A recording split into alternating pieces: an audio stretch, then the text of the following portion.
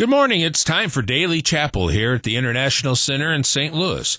The text is Romans chapter 5, verses 8 through 11.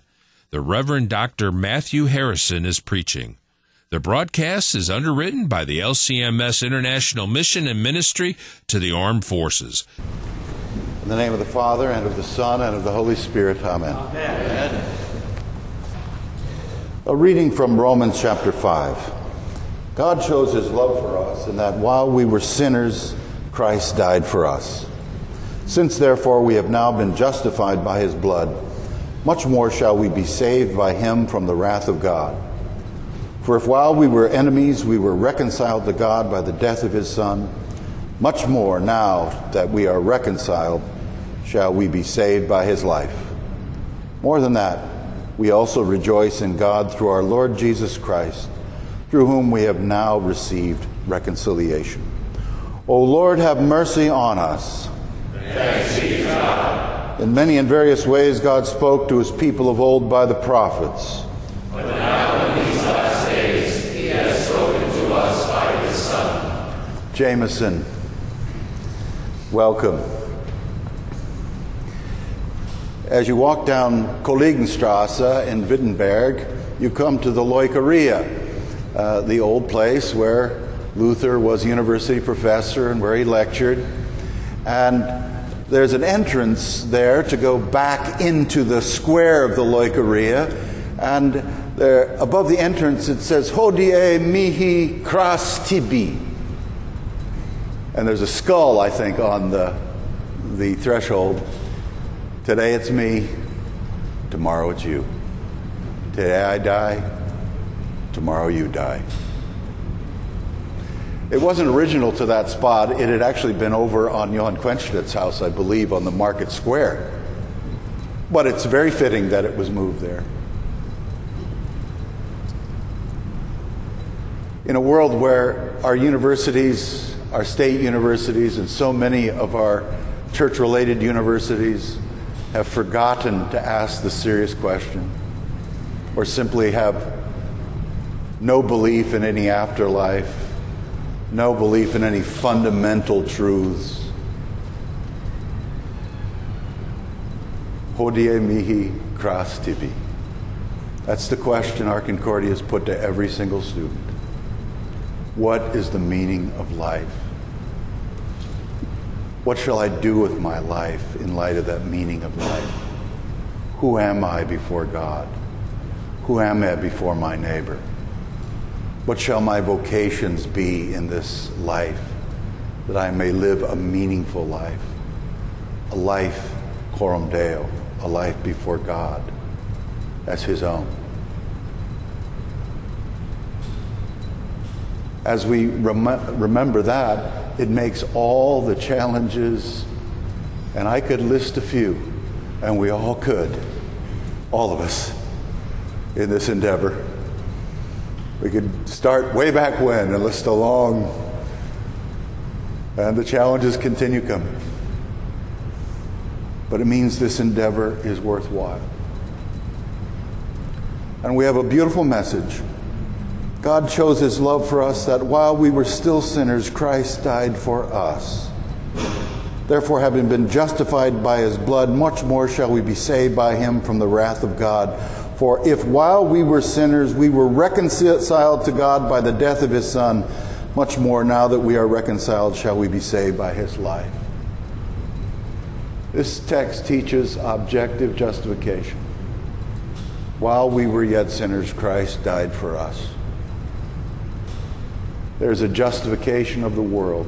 Christ is put to death for our transgression and raised for our justification. The deed is done. The most important event in the history of the world, the life, death, and resurrection of Jesus, is done. It's a done deal. We don't have to gin students up, whip them into emotional frenzies, and have some kind of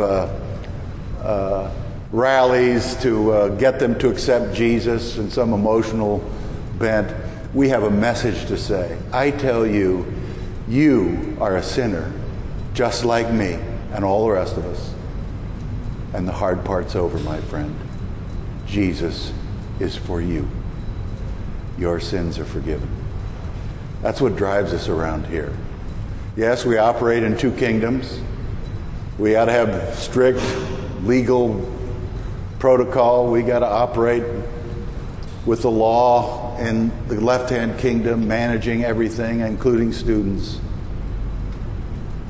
But we're driven moreover by the gospel. We're on about forgiveness. And this, ironically, is the most precious thing that students need today. We live in the age of the martyrdom of the conscience. I have noted many times that the Book of Concord contains the word conscience some 400 times. That's every other page. And then if you add all the other cognate words like consolation and trust and alleviation of doubt and those kind of things, it fills our Book of Concord. The world has lied to our young people, continues to lie. Perhaps you saw Elon Musk's interview about his own child. The world continues to lie. Consciences are burdened. Confusion reigns. And we have a message. You are worth the blood of Jesus. God the Father has created you. God the Son has redeemed you. And here, the gospel is yours. The Spirit sanctifies you right now. The Reformation was born at the university. Luther was and remained a university prof all his life. It was a young university, started 522 years ago this July. As you walk in that entrance to Wittenberg, you see a square with all of the Central European universities and their founding dates. Prague, 1200 something. The last being Wittenberg. The university was connected to the church from the beginning, an outpouring of the church. Also, the university was deeply connected to the Christian state. The university came about when students in France and elsewhere began to study around teachers, and then politicians or free cities loaned money or gave up money for the effort to bring in more, and then you had administration. You had the growth of the university and the study of what matters in life. Philosophy, history, language, poetry, medicine, law, grammar, logic, rhetoric.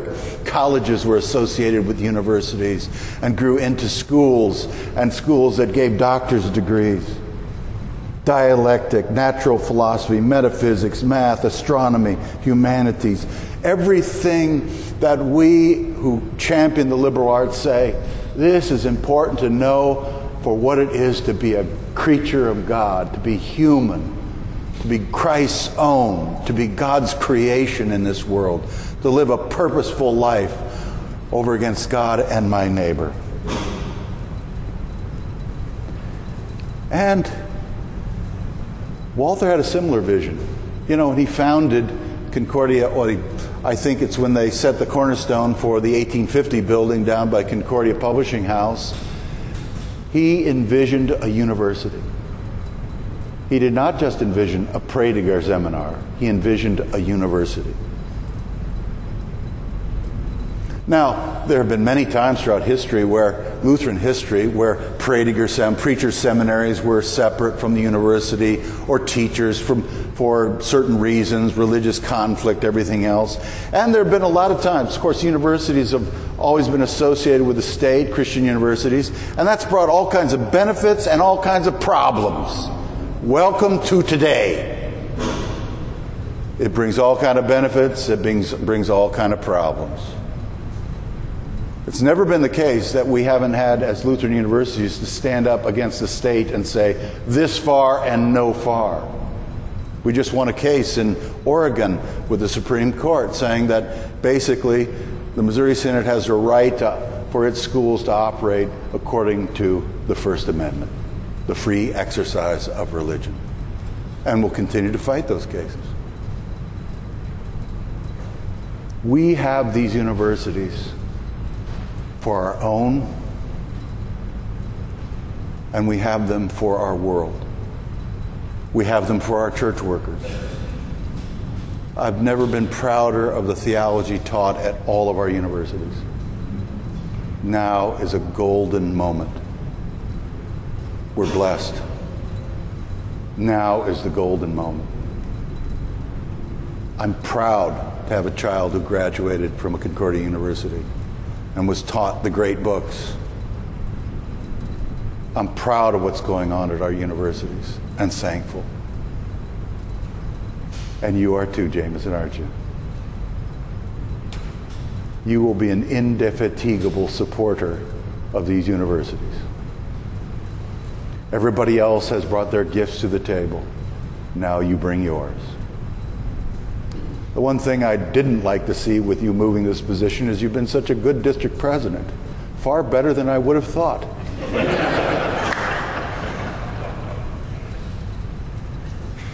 And now you'll bring your gifts to this position.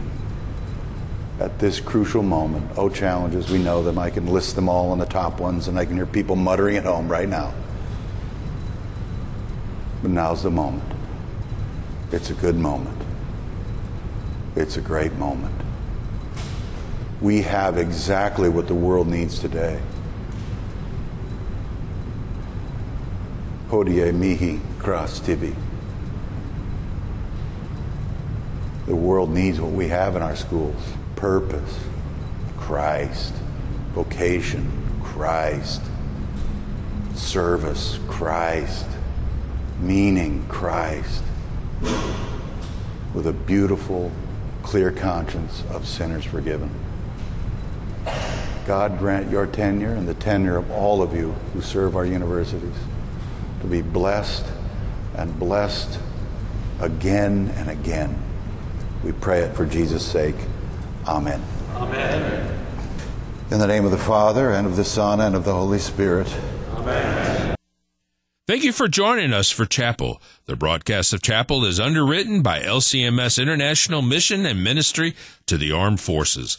To learn more about long and short-term opportunities to serve, visit servenow.lcms.org.